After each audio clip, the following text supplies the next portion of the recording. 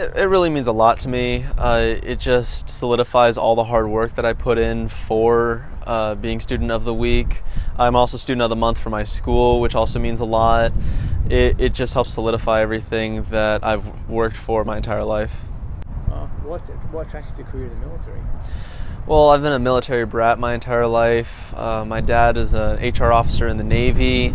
He was deployed to Afghanistan and he has seen combat, and just all the opportunities that I was given and having him go into combat, I just feel like it's my place to follow in his footsteps, to join the military. I'd like to go into infantry or armor in the Army, and I feel like that's the best way I can help serve my country.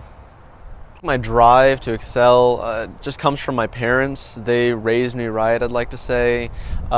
Everything that I've done, they've stood behind me for. I know that may sound cliche, but they've supported me in any decision that I've made, let me follow through. They've punished me when I've done the bad and embellished me when I've done the good. And in the long run, they don't care what career I have as long as I'm A, happy, and B, just doing the right thing.